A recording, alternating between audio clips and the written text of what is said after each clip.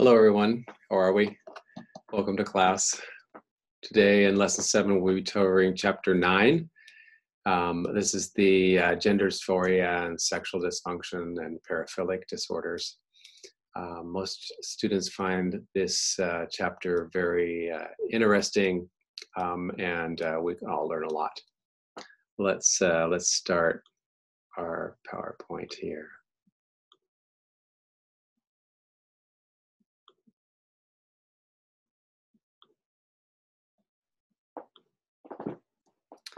So we're going to start out by a little review of the sexual response cycle for men and women, some little bit of differences between the psychological and biological components of sexual behaviors, a little bit of functional impairment and of the sexual dysfunctions, and we'll be discussing a little bit of the age, race, and ethnicity effect and prevalence of sexual dysfunctions. We can't talk about sexual functioning and psychology without talking about Kenzie, Masters and Johnson, and Kaplan. These three, well, actually 4 people with Masters Johnson being 2 researchers working together, have done a wonderful job of trying to help us understand our sexual functioning and dysfunctioning and the psychological components thereof. There are a lot of things to consider when we're talking about sexual disorders in the psychological realm. We have differences in desire, differences in capacity. The way that sex is defined is often changing nowadays. For the last 50 years or so, we've been redefining what sex is, what our genders are, and the sexual response is often very subjective or different between one person and the other.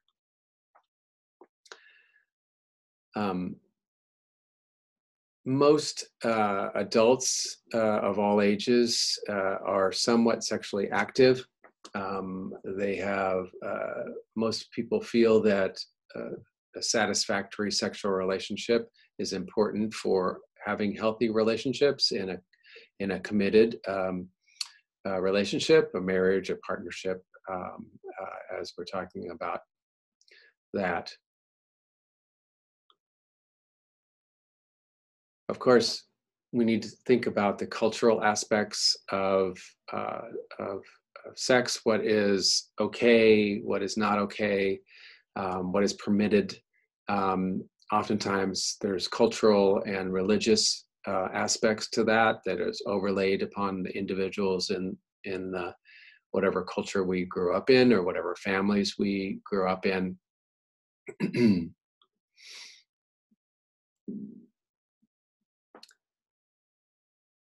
So this gender identity and gender dysphoria is a very difficult subject to lecture on because this area is constantly and continually evolving as we speak. And so I'll let you do your own research in this.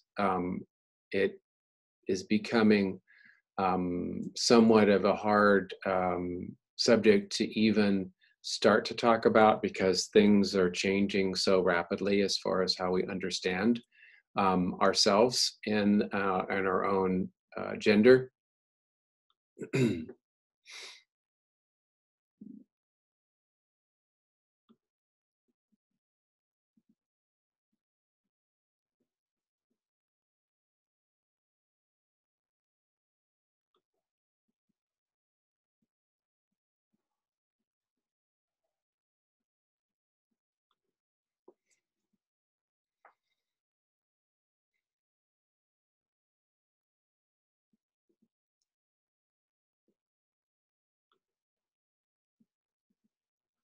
So let's talk a little bit about the sexual dysfunctions.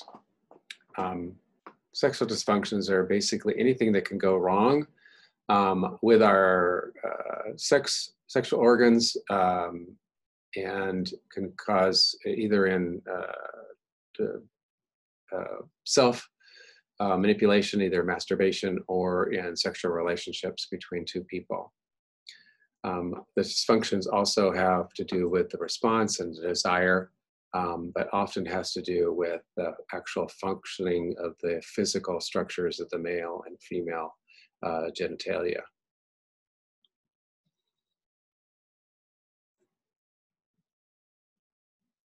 The desire disorders or the sexual interest disorders, the hypoactive, or basically they're hypo meaning less active sexual desire happens in male and female, where there's significantly reduced or absent sexual interest or arousal.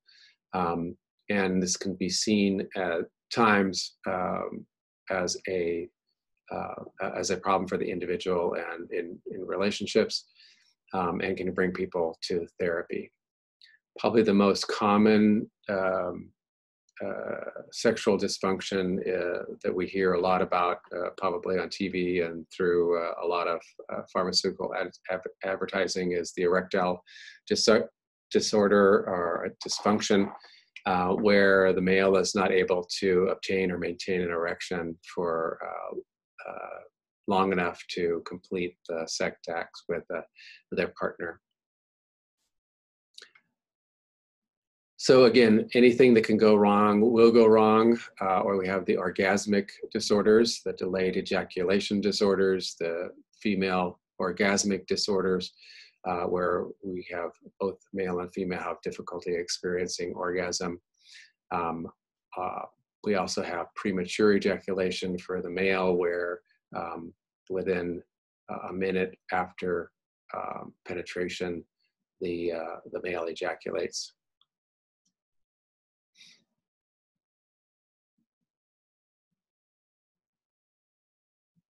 Vaginismus is basically unwanted or involuntary spasms of the vaginal wall muscles, which causes pain for the woman and difficulty for penetration during the sex act between a woman and a man.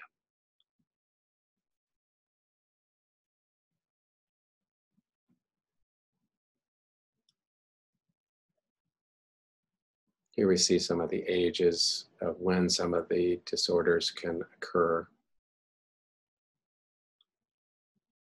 Again, feel free to pause this if you want to take a look at these slides for a longer period of time.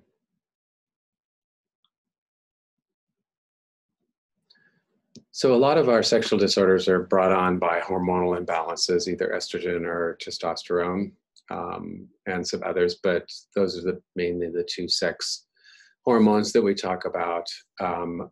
We can have a lot of sexual dysfunction by the overuse or the abuse of alcohol or drugs.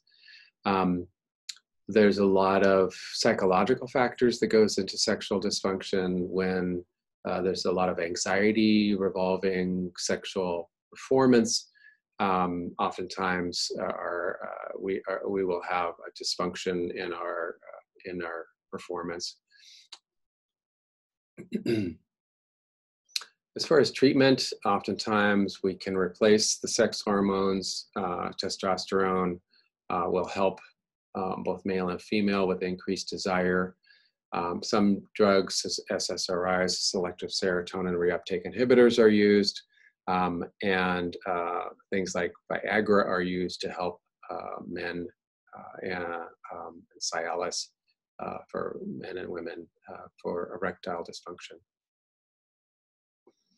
We have sex therapy as a treatment, where the counseling revolves around helping the couple or the individual achieve their goals for sexual activity. Sensate focus and non-demand pleasuring is often a starting place where couples are instructed over a period of weeks to slowly just start touching, talking, no demands or strings attached as far as having sex together, but just getting to know each other's bodies in a way, and touching in a way, but no demand for any sexual acts. Paraphilic disorders, there's a lot in our book, and there's a lot that you can write about. It's a lot of students will write about this in the discussion board. And this is where there's an intense or persistent sexual interest in things that are not necessarily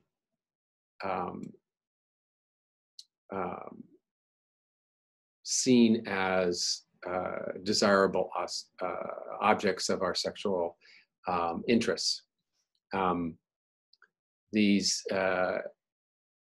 can be anything that's kind of acquired during maybe early childhood that are associated with sexual feelings, and can be kind of a problem for a lot of people as we go along. Some of the paraphilic disorders are like fetishes, which I was talking about in the last slide, having certain things that cause desire and arousal in them, in the person. Pedophilic disorder is basically an intense, recurrent sexual urges to be aroused by fantasies involving children as a sexual object. Exhibitionism is basically intense or recurrent sexual arousal involving exposing one's genitals to an unsuspecting person.